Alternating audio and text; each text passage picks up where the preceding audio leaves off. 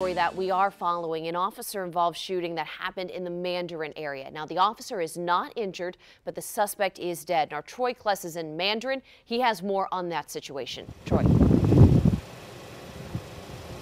Thank you, Katie. The area here of Chesapeake Lane has been blocked off for the past 4 hours plus now after the officer-involved shooting occurred here around 7:30 this morning. Police got a call from a woman saying that there was a man trying to commit suicide with a knife. Now, police say when they arrived and entered the home, the man was inside the doorway, and police say they gave verbal commands to drop the knife, but the man raised it. He refused to put it down, and police tried tasing the man.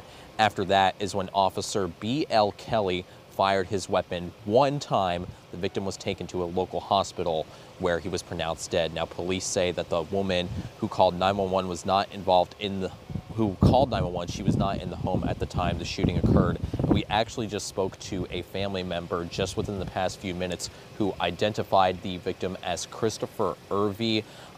She told us that he was dealing with some mental health issues and was depressed, and she feels that even in spite of what happened here, she feels that her brother could have gotten some help before the outcome of the shooting. So the state attorney's office and police are out here investigating as well, and we'll hope to get you more information on the victim later tonight on First Coast News at 5 and 6. So we'll keep you updated on the latest once we learn more. But for now, we're live in Mandarin. Troy Kless, First Coast News, on your side.